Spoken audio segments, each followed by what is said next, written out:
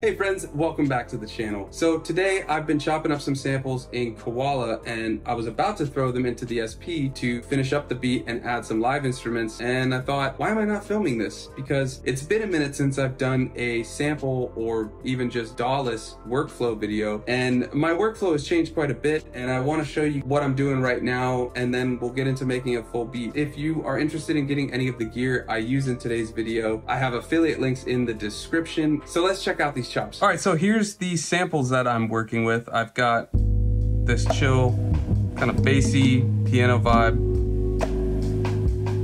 And then I've got this beat, which is real sloppy. I really like that. And then some sax. Now, I don't think right now these are in the same key, but we'll get those in key with pitching and chopping. So for chopping, the reason why I like Koala for this is it's a lot more visual and just more tactile almost, just moving these things rather than doing little knob tweaks on the SP. So what I do is I just copy the sound to a few different ones, and then I just find a sample I like, let's say, and then I just start trying to, this needs to be a lot slower. Let's do 2.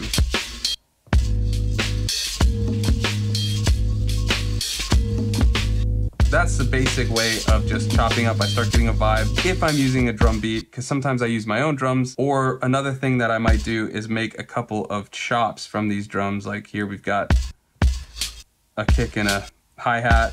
Let's move this one and get that right there.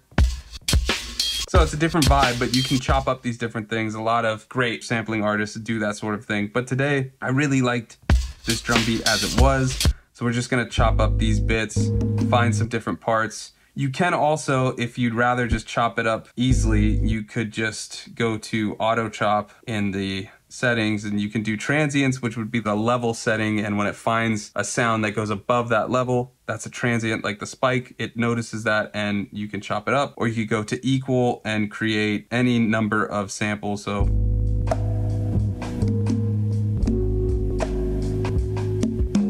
and all of this stuff is on the SP. You could do it that way. I just weirdly, when it comes to sample chopping, like having that visual to just find it and move it with my fingers rather than with the knobs. That's why I use Koala here. So I'm gonna chop up these samples and I'll skip all that because it takes a while, and then we'll see what we get. Okay, so from this original piano and bassy chop, I pitched it up a bit by, I think, yeah, 4 semitones. And then I just made a couple of different chops. And then I also chopped up the saxophone a bit and pitched it down. But I'm not gonna use most of them, so I only pitched down a couple, and then a few of them seem to fit at their original pitch. All right, so let me show you the sequences I made already using just a couple of these parts, and I think we're gonna make like a bassier section. So we've got this main one. And then I added some horns.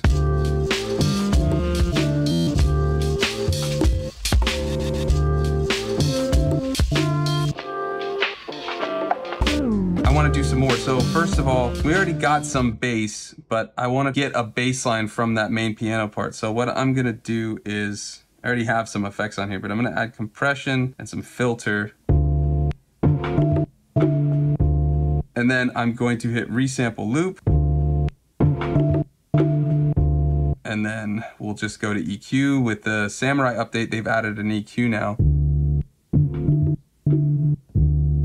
So it just adds a little more bass on top of that sound. So let's hear what it sounds like.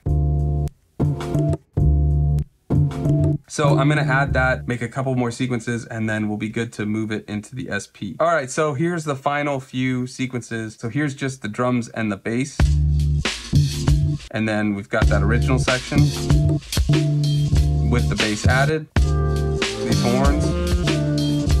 All right, so there's a few ways to move this into the SP. First, we're obviously gonna need an empty bank, so I'm gonna do bank D on, I don't even know what project this is, 15. So there we go. The first is probably what I'm gonna do, where you just record each of these patterns as they are with the drums and all that stuff onto individual pads, and then you can either pad link them, so when one's playing, if you hit another, it stops the previous one playing, or you could just make multiple sequences using just a single pad. Whatever you prefer works when you're using this method. I've done both before. The patterns are a little cleaner because they have a defined start and end point, and when you switch, it switches on time rather than if you switch a little early or later, it just goes right to it when you're doing the pads. But doing it the pad way is kind of the more old school, to my knowledge of SPs, the more old school SP method. But the other thing you could do is you could make multiple loops of just each part from each pattern. So let's say you have this one that's just the bass and the drums, right? You could record just the bass into the SP as one, just the drums as another pad on the SP, and then within the patterns on the SP, you can put them together. This would give you much more flexibility in terms of effects and things like that per pad, but I'm pretty happy with how it all sounds, so I think I'm just gonna throw it in the original way, but we'll pattern sequence it just so it's a little more on sync. The third way, and it's one I don't really ever do, is you could export all of the sequences or all of the samples as audio files, and then put those audio files into the SD card of the SP, or put them directly onto pads using the SP app on your computer. It's a little more time consuming, let's say, but it is probably the best method in terms of sound quality and control and things like that. But there's one thing that I really like to do with the SP when I'm bouncing these in, and one of the main reasons why I like to record them in rather than put them in on an SD card or through the SP app. And so that's having these master effects bus 3 and 4 always on, so that when I sample it into the SP, the audio will get hit with this mastering chain, which is for me typically cassette sim and compressor. Then when I play the pad, it's getting hit with a second dose of the cassette sim and compressor, because when it's recorded, it has one baked into the audio, let's say, and then it's still set as the master effect, so you get it twice. And that really fattens up the sound and thickens everything up. It's one of my favorite tricks. So let's do that real quick. So I'm gonna just figure out the kind of setting that I want for this sound. And first,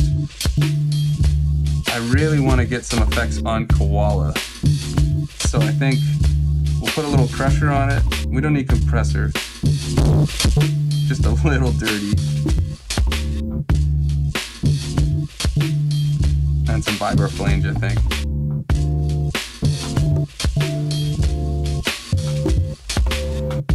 Yeah, that sounds good. All right, and then one other thing we're gonna do is run bus 1 into bus 2, and I'm just gonna check input bus. I want it to be bus 1 because we're now gonna have 5 different effects on this audio. So input effect, I have 303 sim, which is adding some compression. I like a lot of compression going through these samples because we're gonna also add other instruments, and so it just kind of blends it all together and stuff. I've got a pretty good amount of wow and flutter. No noise though. I do the noise usually after, but we'll see if we want 404. Now cassette sim, I don't know if we want that much dirt. We're gonna add a little dirt. I don't want any catch. A little less wow and flutter.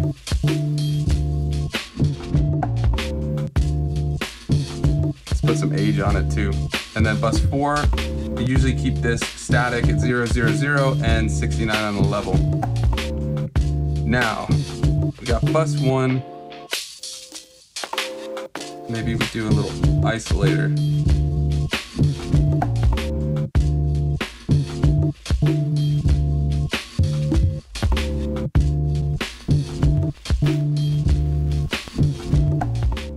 Yeah, that sounds good. I'm just doing some kind of EQ to get everything where I want it as it goes in. I think we're gonna do just a little noise on 404. I really like that sound. Now, of course, once you pause it, there's that. You get that first one in. That's the one issue when you use noise. You can't set the count into weight. So I think we'll shut off noise for now, and let's try something else. I think that's what we'll do. We'll add a little reverb. That should give us the ability to use the weight for recording. So we'll just set this to 1. We're gonna do the bass. That should do it. And then we'll just test that. Hear how it's getting hit with that compression and cassette sim again. It's massive sounding. And we just need to go to the end point. Okay, I left some space at the end so it would hopefully make it easy to know when to take it off. And I kept that first hit of the beat, so hopefully, let's see. Let's see if we loop it. That should work. And since we're gonna pattern sequence it, it doesn't matter anyways, but I'll just leave it as chop but not truncate it just in case. All right, now something else I want to add though. Ooh, this is a cool little chop. I'm actually gonna put this in on its own. I think we can make a little 16 level vibe off of that. So let's see what else we got. I wanna see something. Let's see if we can auto chop. Or not auto chop, split this stem, take out the bass and all that, and see if we can get, I wanna see if we can get that little percussion sound. Yeah, we might be able to. I mean, it's not exactly what I had hoped, but let's sample those in.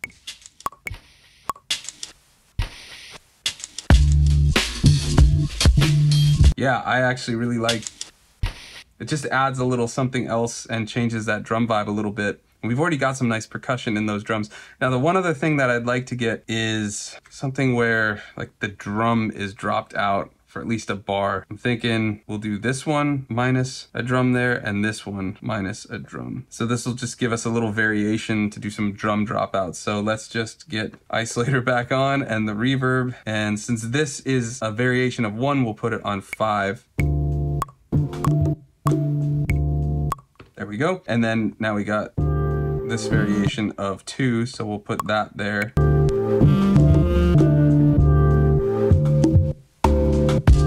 Yeah, I like that. All right, now I think we're done with Koala, and I think we may want to add some synth sounds or maybe guitar. I'm not sure yet. I'm gonna pattern these out. I'm gonna stop the cameras while I pattern. So basically just what I'm gonna do for the pattern sequence, I'm gonna go to D and I'm gonna set, looks like it's already set. No, it's not. I'm gonna set the pattern to 96. And then when I record, I'm just gonna hit 1. Set it to 4 bars because that's what we were working with these loops, not 14. And I'm gonna quantize it 100% on quarter notes. Could even probably do bar, and we're just gonna put it in. So I'm gonna do that for all of these and we'll be good to go.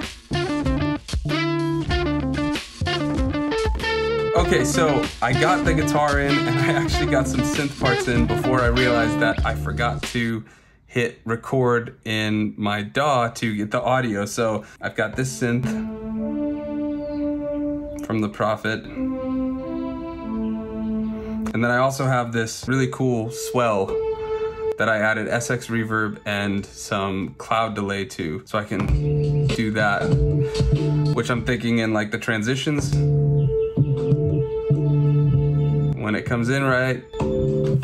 So it's just kind of embellishment. Sometimes when I do a sample flip, I want to add a lot more of me. Sometimes I want to just kind of embellish on what I did with the samples I chopped. And this sample chop, or sample flip I should say, already has a lot of different parts. There's already 3 different samples spliced together. So I didn't want to add too much. You've already got some piano, drums, bass, and things like that. I just wanted to add some light embellishment. So yeah, that's my current workflow when it comes to sample flips and DAWless music making. And it's a ton of fun to work with. But I'm curious to hear, what's your current workflow? Let me know in the comments. And if you want to see how I perform these tracks on 2 samplers, check out this video next. Thanks for watching.